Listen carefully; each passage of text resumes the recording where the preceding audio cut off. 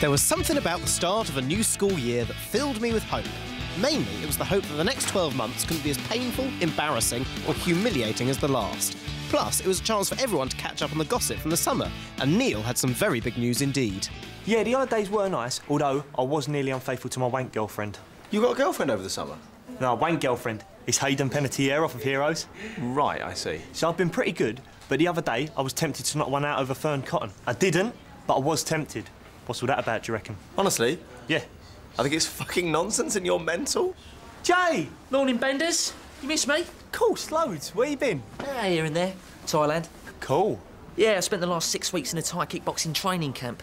In the end, I had to send in fighters from Cambodia because I'd knocked everyone in Thailand out. I thought you were staying at your nan's in Great Yarmouth. That was a cover story. Here he is, Fabio Crapello. You're right, Rio turd in hand. Who's and Boyle? Yes, brilliant. Spend long on those. Most of the summer. Right, well, can we maybe leave it now? Of course, mate. Adolf Hitler, last one. Look, under a great deal of stress, 2 months ago, I accidentally shit myself in one exam. One. What about all the exams I didn't shit myself in? Yeah, it's funny how people forget about the good stuff when you shit yourself in an exam, isn't it? I'm going to struggle to get laid this year, aren't I? You're going to struggle to get somebody to sit next to you this year. Thanks. I'm well excited about finally being the top year. It's going to be brilliant. Is it not going to be just like last year, but with more exams? No, because we're the oldest, we'll get a pick of the birds. Will we, though?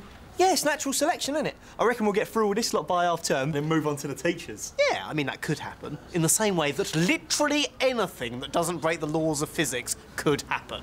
Oh, my mate Chris Grove said that when he was in year 13, he only had to come in like 2 hours a week.